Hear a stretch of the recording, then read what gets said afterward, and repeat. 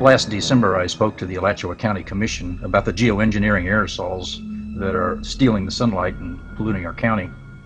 The Commission asked me to make a presentation to EPAC, the Environmental Protection Advisory Committee, chaired by Dr. Bob Palmer. So here we are.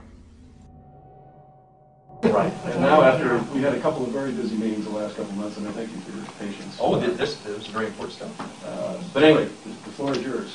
We are really bringing this item as an issue so big that we don't know where to start. However, there are some impacts to the coffers of the county and city treasuries that may be affected by the fallout from this operation that's going on, called stratospheric geoengineering.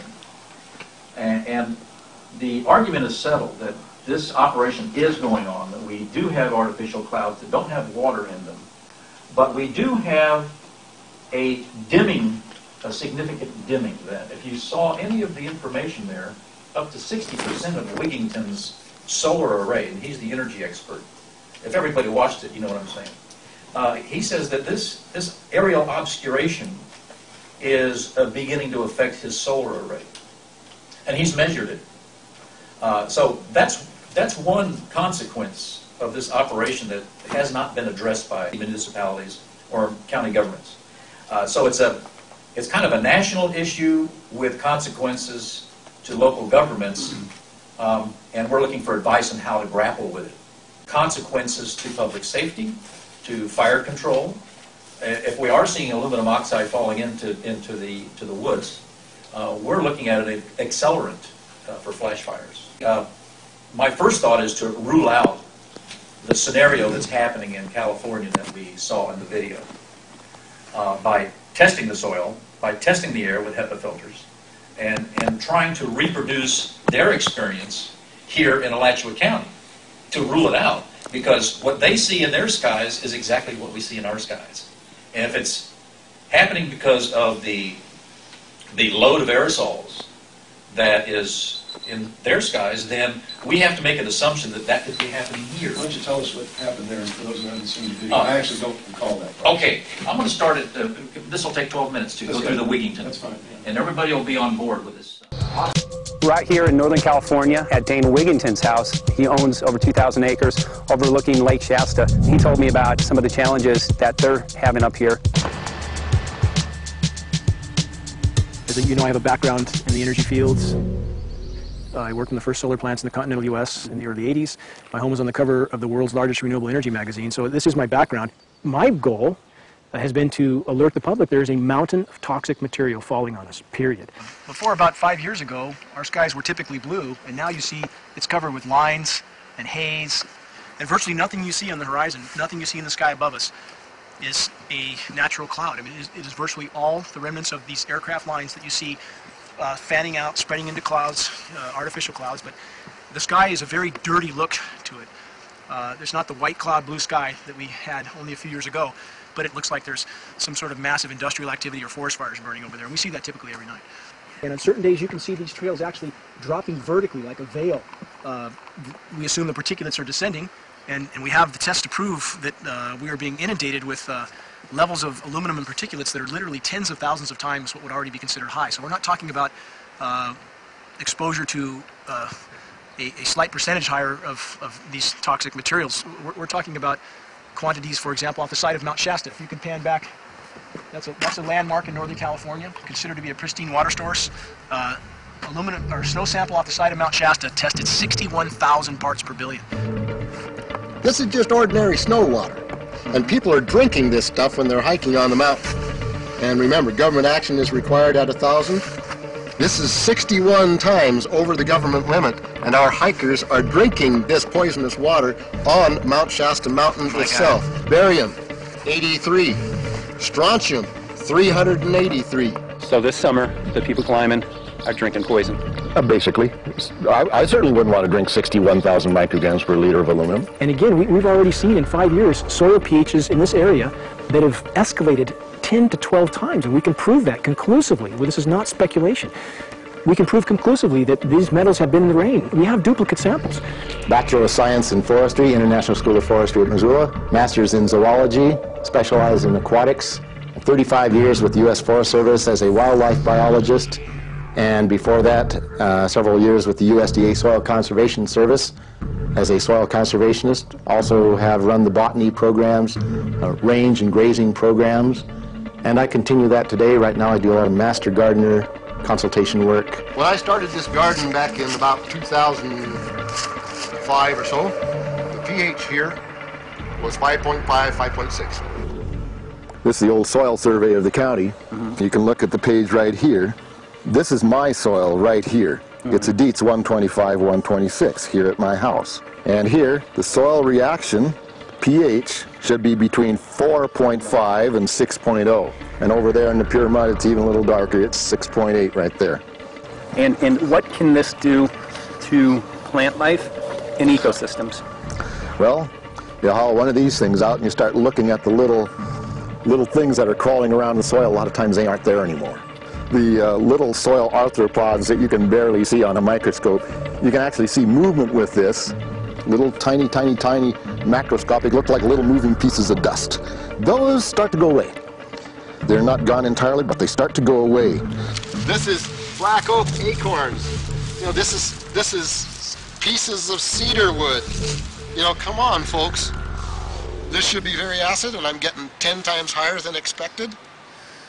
There's something really wrong here. You can see all those reports, lots of them. Have over 20 reports here, Well, at least 20. I'd say it'd be closer to 30.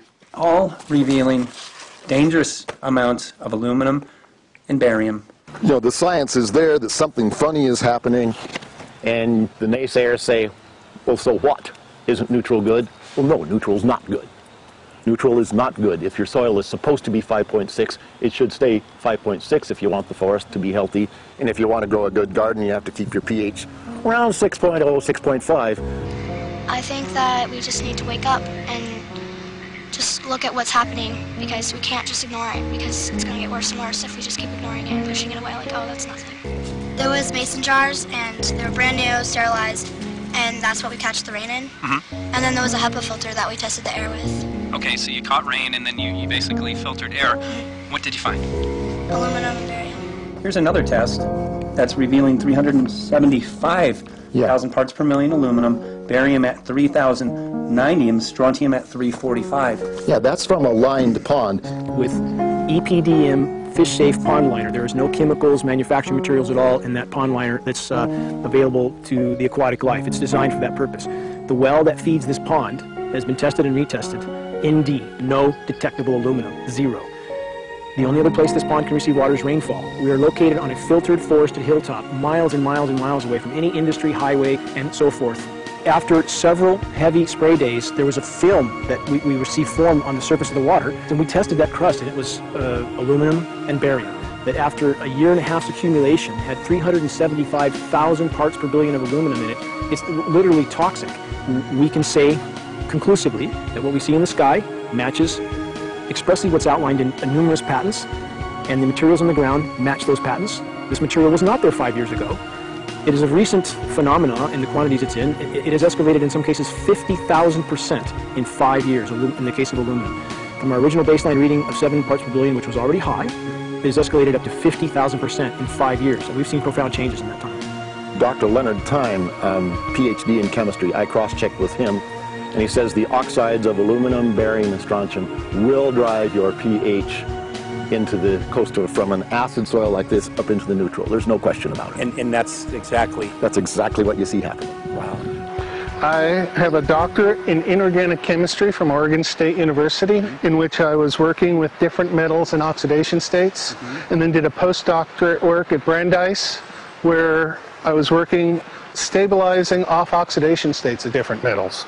The goal is to sort of figure out how everything fits in the dynamic equilibrium of life. I was working with Francis up in Mount Shasta, and he showed me some rainwater analyses that had to do with levels of aluminum, strontium, and barium in the atmosphere. So I feel the major toxin in these chemtrails is the aluminum.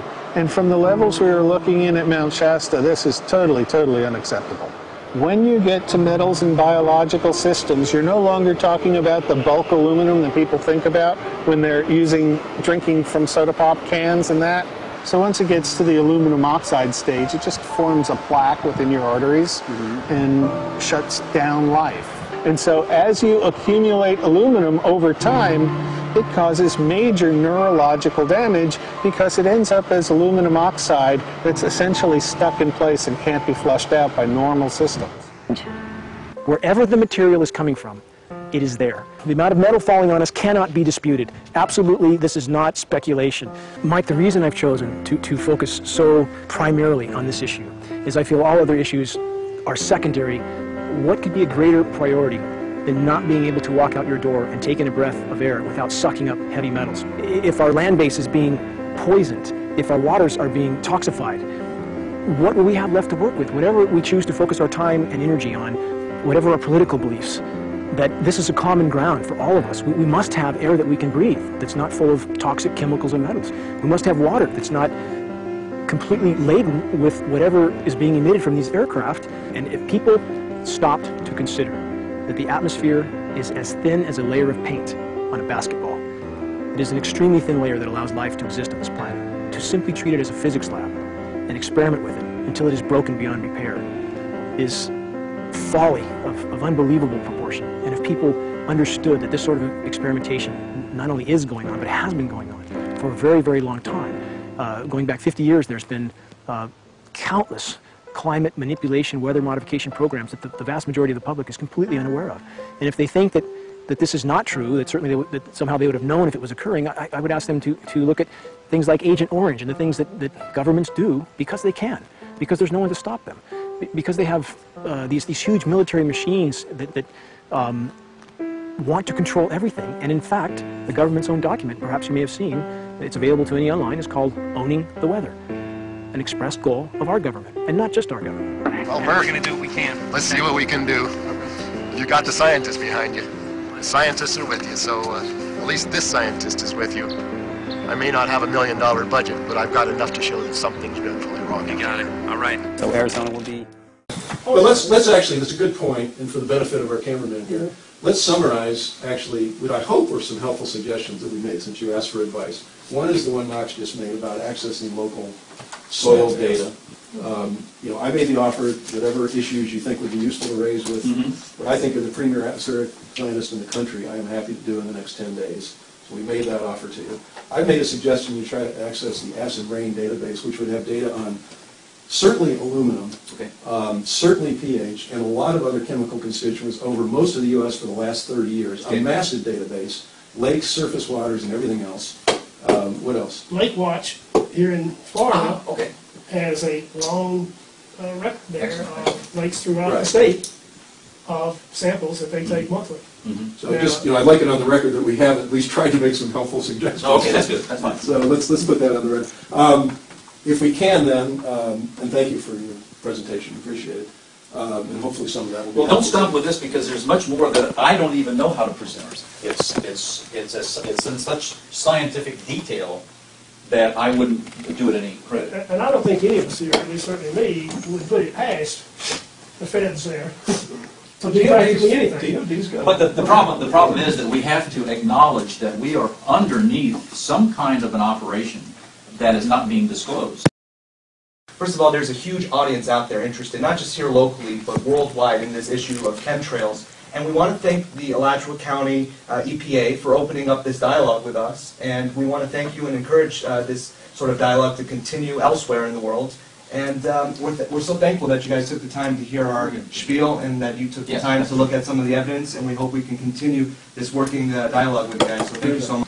We just got done meeting with our local Alachua County Environmental Protection Agency, and we thank them for taking a look at chemtrails, a serious issue that concerns us, not just locally, but worldwide.